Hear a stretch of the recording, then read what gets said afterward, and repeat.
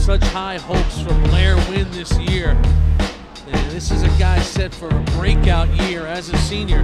And a guy getting his shot, exploded upon the scene.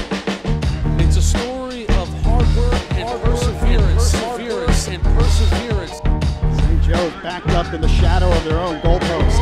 Second down at about 13. A huge hole off tackle. Quick hitter that time for St. Joseph. Blair Wynn carried the football.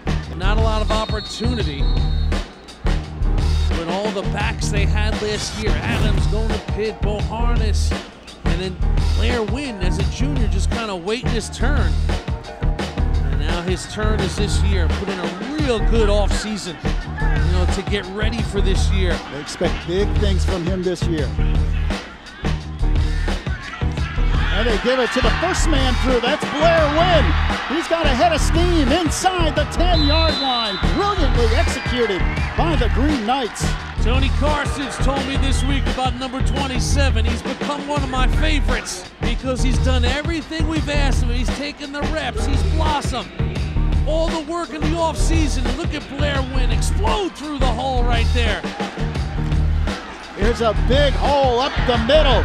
Blair Wynn gets to the corner, across the 50, 40-yard line, to the 30, the 20, the 10, 5, touchdown, St. Joseph.